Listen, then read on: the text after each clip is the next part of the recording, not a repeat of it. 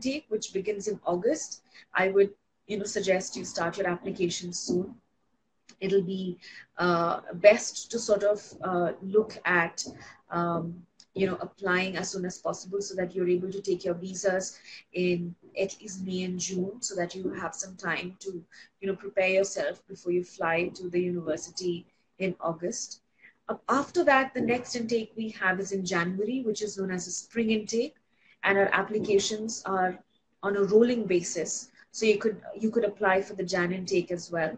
But typically we get our applications for Jan intake around August and September.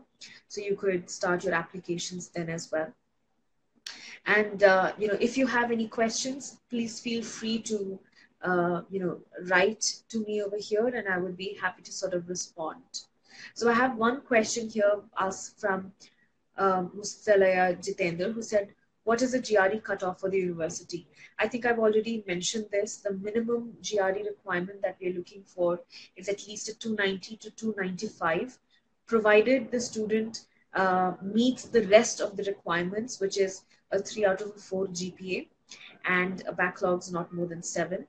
The English test scores for the 3 tests, IELTS being 6.5, TOEFL being 80, and PTE being 58. So these requirements have to be met. Then the GRE requirement that we have, the minimum is 290 to 295.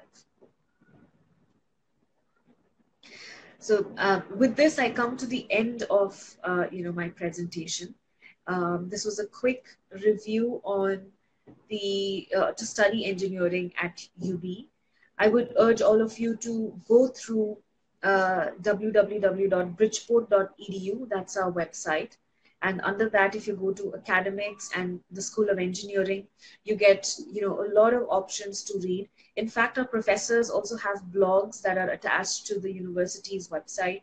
I would urge you to go to some of these labs and look at the work that our students and professors are doing. There's also an annual magazine called the UB Research that is available on our website. So you could take a look at all the research that the university is doing. And if you have any questions, you could write to me at shprasad@bridgeport.edu and connect with Ubergrad if you have any questions about applying. Well, thank you so much for your time. Have a good day.